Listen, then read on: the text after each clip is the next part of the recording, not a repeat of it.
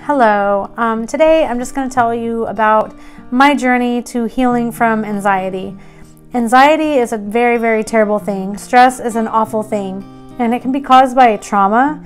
It can be caused by something that happens to you when you're younger, but if it doesn't get dealt with, what ends up happening is pretty scary. It could be a lifetime of OCD. It could be a lifetime of trying to find ways to cope with how you're feeling. And instead of facing those terrible little monsters of fear that you're feeling at the moment, believe me, having kids changed my life, but all for the better, because so many years I spent just being so scared of so many things. And before I knew it, I had so many anxiety issues. No matter what I was doing, I was having these thoughts play in my head that were full of anxiety, that it caused me to just have to cope with that. I don't know, drinking was one of them. That was the one that took the longest to remove. But I really, over the years, for like 6 years, I really have been really conquering OCD. See, the first thing I had to do was realize that I dealt with it. And it's a hard thing to even admit if you don't even know you deal with it. So I don't know if you struggle with OCD. I just want someone else to be free too, because you don't have to have anxiety. I mean, anxiety is going to happen, but you don't have to have OCD. You can make decisions without making a fear-based decision. You see, when you have kids, it'll change like how they're little walking mirrors of you. And I started seeing them do some silly things and I'm going, oh my gosh, I do that. So it forced me, if I want to be a good mom, I'm gonna have to change this. So I did. It wasn't easy, and it's an ongoing process. It's evolving.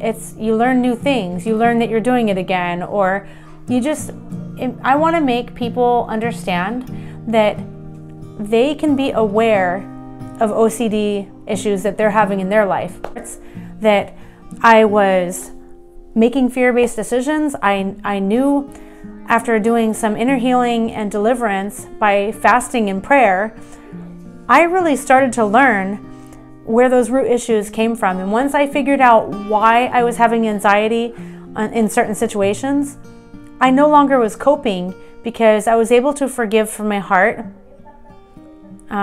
It's really a difficult thing. It's a growth spurt thing. You feel growing pains. You end up discovering a lot of negativity about yourself, and then you have to fight it, and you have to go, wait a second, I'm gonna face this.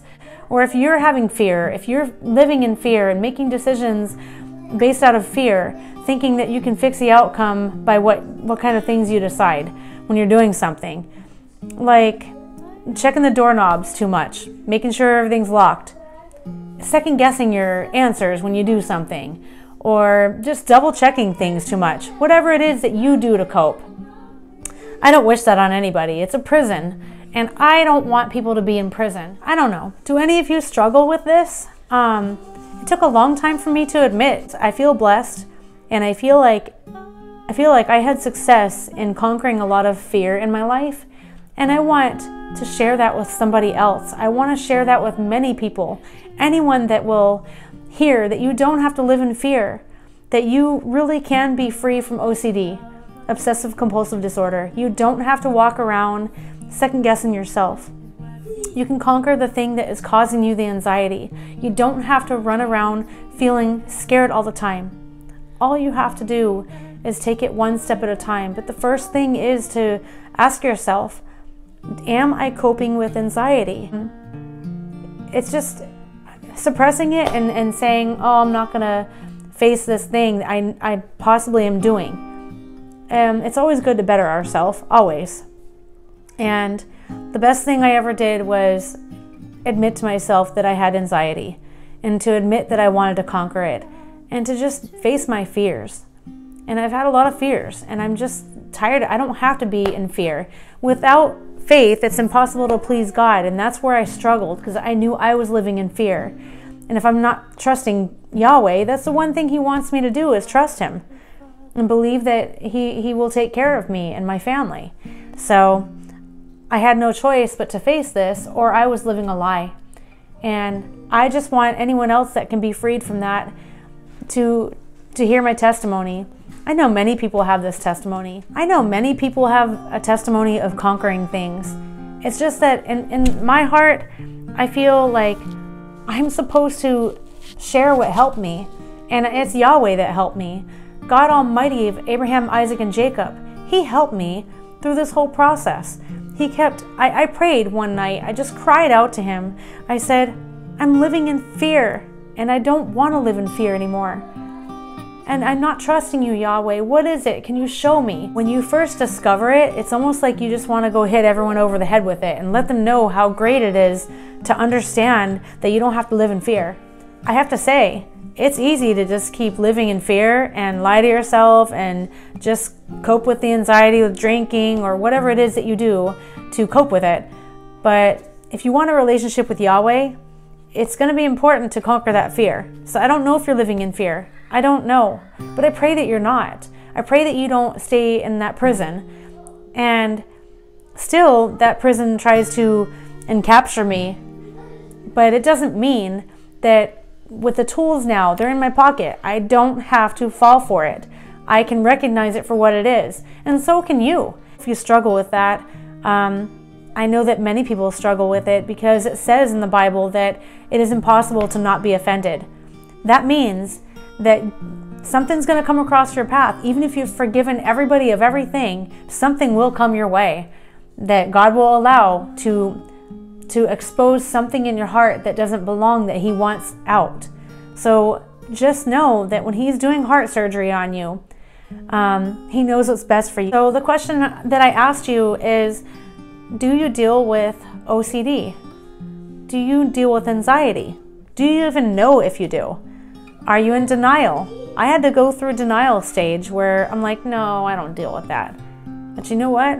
The only way that I could discover that I did deal with it was when I tried to stop doing the things that I thought were just bad habits. Smoking years ago, I don't do that for a long time. I haven't done that. Let me see, drinking, but that's a different story. What a blessing to not be relying on alcohol to numb the pain of life, the pain of all the things that happen to us. I know that many people out there struggle this same way that I was struggling, and maybe even worse than what I was. But I feel fortunate that I understand how to conquer it. People think there's no manual for life. There is too a manual. The instruction manual is the Bible. And the truth will set us free. But the only way we won't get the truth to set us free is if we don't actually open it up and read it.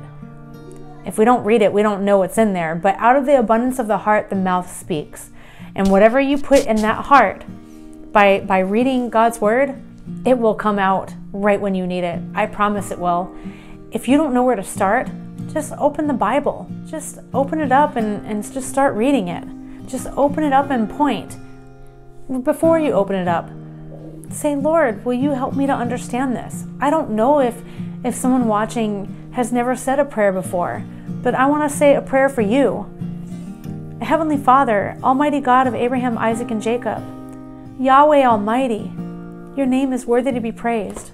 And I pray for whoever's watching right now, if there's anyone that is watching that hears your voice right now and this is hitting home with them, I ask a special prayer that you would free them from OCD. I pray that they would know you. I pray that you would send people in their path that could tell them the truth, Father. And I just pray that when they open up and point in the Bible to try to figure out where to start reading, that they would hear your voice and that they would obey you and hear and just listen. I'm not going to live in fear, and I don't want others to live in fear. And I want others to know that they can conquer anxiety. You don't have to cope with it.